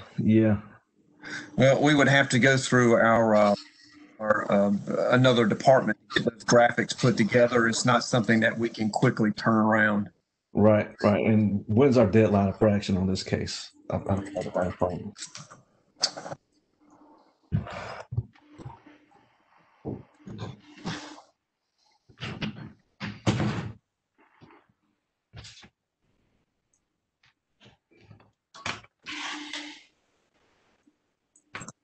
September the 28th. Okay, so yeah, I think maybe the best thing to do is probably guide citizens as to how they can use the UDO as to finding charts and diagrams as height and setbacks as opposed to adding it onto this text change. Just a point of clarification, nothing in this text change is suggesting that we change the methodology for measuring setbacks or measuring building height. What's in the code is not, this text change is not trying to change that. This is just saying what development applications what sections of the code development applications have to comply with based on the intensity of the development. And so we're not suggesting that how height is measured is altered in any way. We're not suggesting how building setbacks are measured is changed in any way. We're saying that if you have an existing structure, you're not changing your structure, you're just changing the use of your structure. We don't measure your height because you already have the structure. We don't measure your setback because the structure's already there. And so that's all we're saying in this text change. And so I'm not sure if Ms. Davis was referring to this text change or another text change that has been posted up on the portal. I'm not sure, but there's no intent and there's no change in the code proposed with this text change that would impact the methodology of measuring height or measuring setbacks. And I think, again, I might be reading between the lines here, but what I heard her say was because she talked about the portal, and there was a previous text change about, or I guess they're still current, about how we're measuring height. And I think she was just suggesting that in some instances, when the public is reviewing and utilizing that portal And looking at the text change, what I heard her say was that perhaps including some graphics similar to what are in the UDO would be helpful for the public to read through this stuff, because it's intense even for us, much less folks who are just trying to pick this up and understand it for the first time. That's what I thought she suggested. I will note that Pam has messaged me privately to say she concurs, I think, with Commissioner O'Haver's comments. Chat function is only to me as the moderator, but I just wanted to let you know. It sounds like she was affirming those comments. Okay. Thank you. I just wanted to clarify that we're not trying to change any of that. I misunderstood what she was asking for. I thought there was some confusion that we were trying to change methodologies of those measurements in this text change. I just wanted to clarify that we were not. Thanks. Yeah.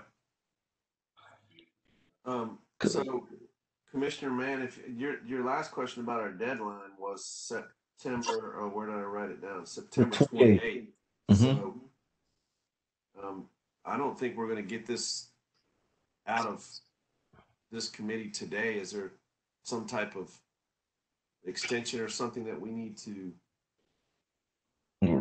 Today's the 10th. We do have another meeting next week on the 15th.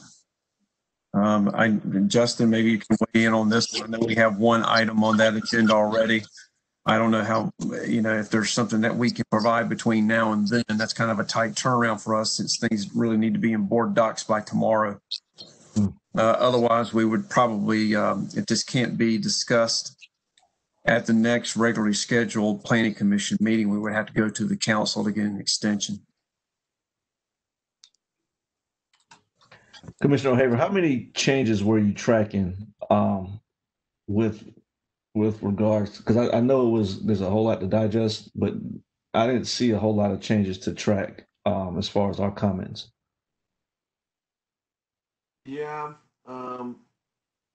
Good question. I guess I still have some questions around whether or not they're going to be, and maybe it's not part of this particular text in the code, but I'm still curious on the impacts of a tier 1, tier 2, or tier 3 on the review time frame, and what the differences are on those. And I think we talked last week about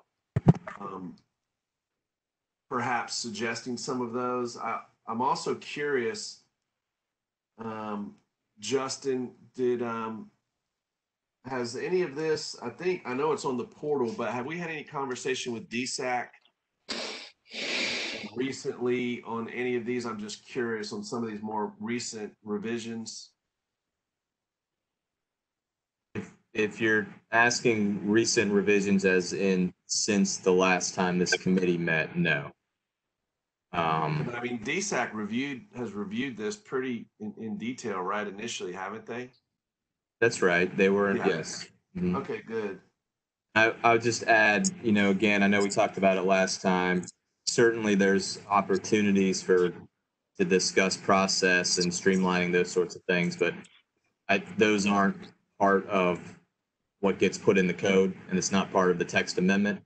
Certainly there'll be a process for that, and for our staff to look at how they're going to change applications and review timelines and that kind of structuring, but not anything that necessarily we need to worry about putting as code language in this change. Okay, that makes sense. I guess then, CJ, I guess just the biggest thing that sounds like we talked about today was, do we feel like 3 tiers are necessary? Mm-hmm. Is there a way to combine them? I agree with Matt. If it's really just that one differentiator of the tree conservation for a certain size addition on a lot that's 2 acres or greater, because that's when tree conservation kicks in, it seems like there might be an opportunity to simplify it. But I don't know if we feel like that's necessary. I know that this has been a hot topic and a lot of people want to get this out and going. So I guess I would just look to you and to Matt and we can follow up with Blaney about whether or not we feel like that's critical enough to ask for an extension. I was tracking one change or a couple of changes on my end. Under section 5, tier 1, numerat 2. There was a slight amendment towards the highlighted wording that we had mentioned. I don't have the exact wording that we mentioned, but I had a note that we were talking about changing some wording of the highlighted section on numerat 2. Yeah, that was, Blaney brought that up, and that was the construction, reconstruction, addition, repair, alteration, demolition, and or replacement of a building housing a civic use. Okay. Building housing a civic said should be added there. Gotcha. And then also And that would be in section 5 under tier 1 and tier 2, because it's basically the same language on those two. Right. And then we talked about some additions and some additional wording to the footnotes section. Yes, and that would be in the transition to add where is currently a dot for the transition, it would now read A and C across all 3 tiers. Right. Okay. So those are the changes I was tracking as far as schematics go, but as far as procedurally, I understand what we're talking about is combining tier 1 and making it tier 1 and tier 2, making it one big tier with different layers to it, and then changing tier 3 and making that tier 2. That's just something we need to talk about and decide on what we want to do moving forward. Matt, do you have any? I know that's what you were thinking about moving forward doing. That ties into, I guess, that the bigger question that I just am not sure if we're going to actually answer that here or not. With regard to what filter of projects and types of housing and types of commercial buildings that we know we need more of, how that could help us in that.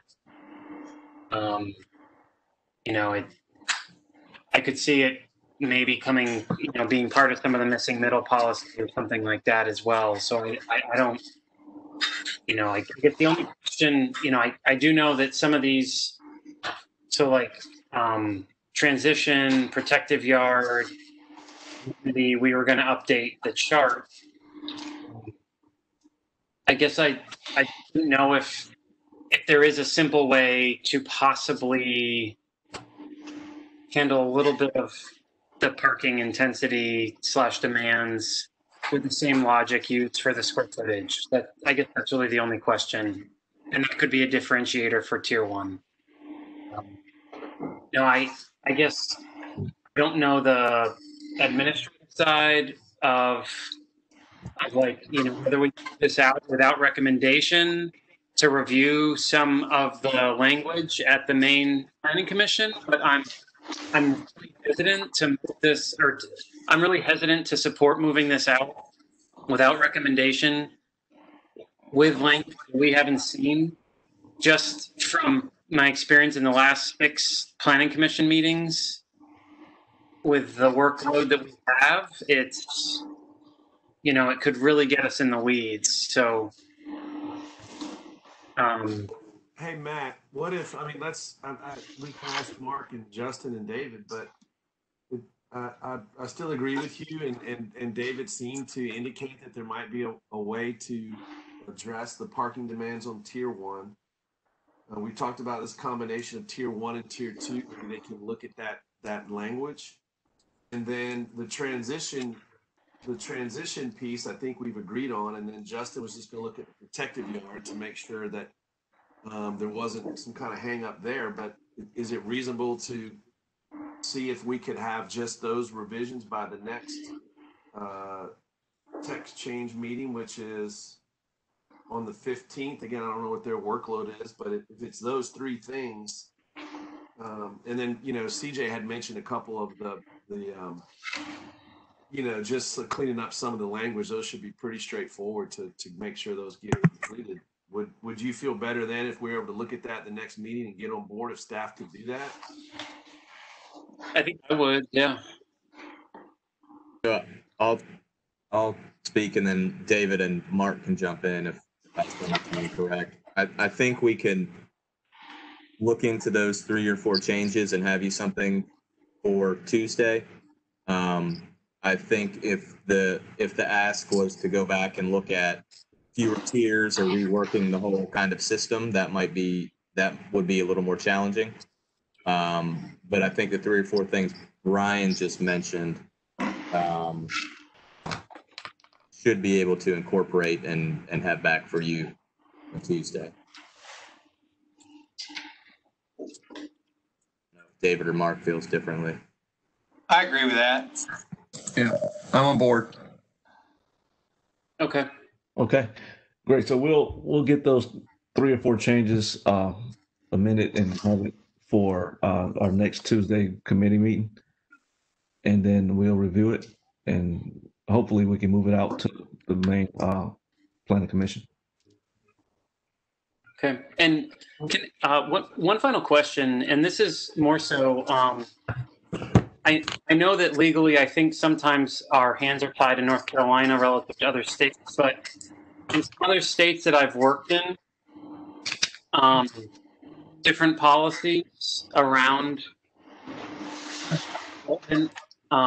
have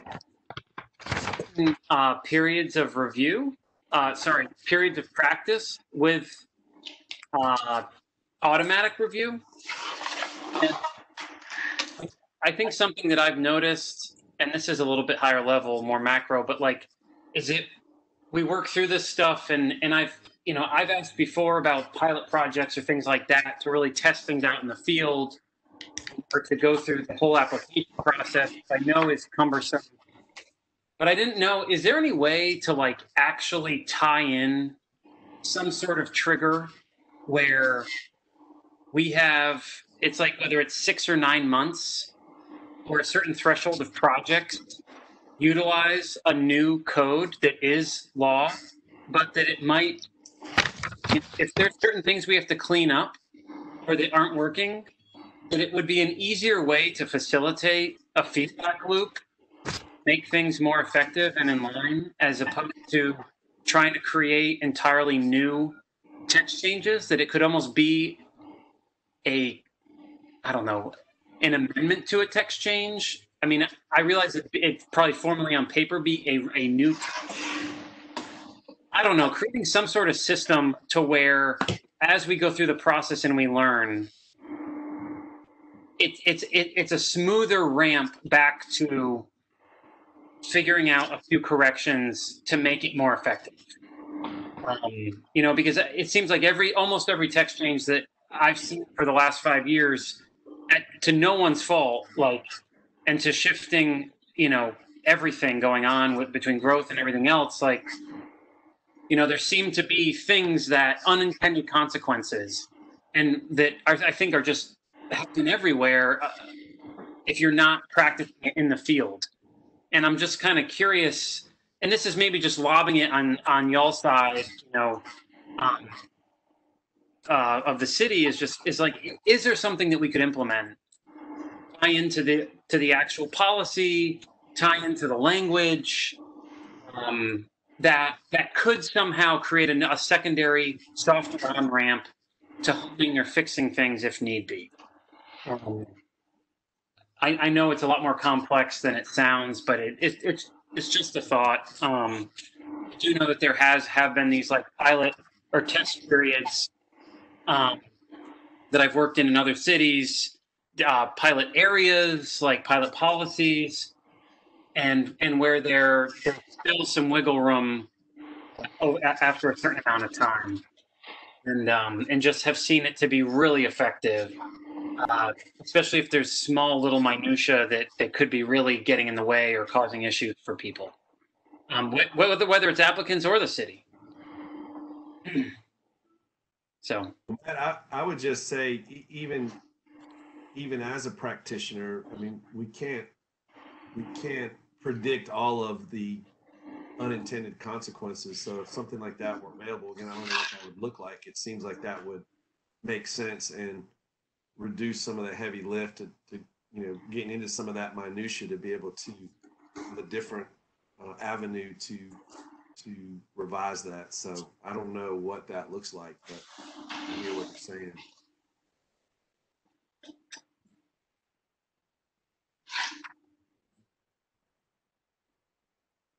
Mr. York, did you have anything? I thought I saw you motioning to talk. No, I was just going to say, I mean, unfortunately, right now, any change to the text of the UDO requires us to go through the procedure we're going through. Now, we could put language in the UDO that allowed for minor changes, but that too has to be developed in very objective standards. Otherwise, it triggers a quasi-judicial decision. And so we do have our hands tied somewhat on some of these things, but we can look into that. I don't know that we can address it in this text change, but we can look into that. Okay, thanks. Thanks. Mr. McDonald, do we have anybody else signed to speak? Because it's getting close to our ending time. I just want to make sure that we heard everything before we signed off. Yeah, I have not heard from anyone else who wishes to speak at this time. Okay, thanks. Committee members, do we have anything else to add before our next Tuesday meeting? And I suspect we'll be getting the changes to review. Those 3 or 4 changes that Justin mentioned and Mr. Holland mentioned, we'll get those by next Tuesday, and we'll be able to review and move this thing to full planning commission. Great job, CJ. Yeah, thanks, CJ. Okay, thank you all. We'll see you next Tuesday. Everybody stay safe, stay blessed. We'll see you next Tuesday. All right. See y'all.